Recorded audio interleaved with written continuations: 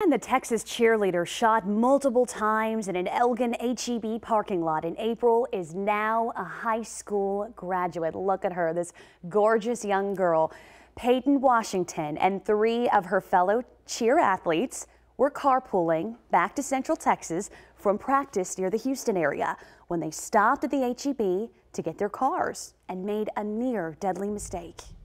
When I heard the first shot, I had turned immediately with my blanket. I didn't know where it was coming from or anything, but it being so loud that my ears were ringing, like I knew to turn and do something. According to police, the girls started to get in the wrong car and a man inside started shooting at them.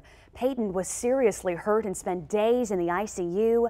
But how incredible is this? She graduated this week. She's got a guardian angel there, just unbelievable.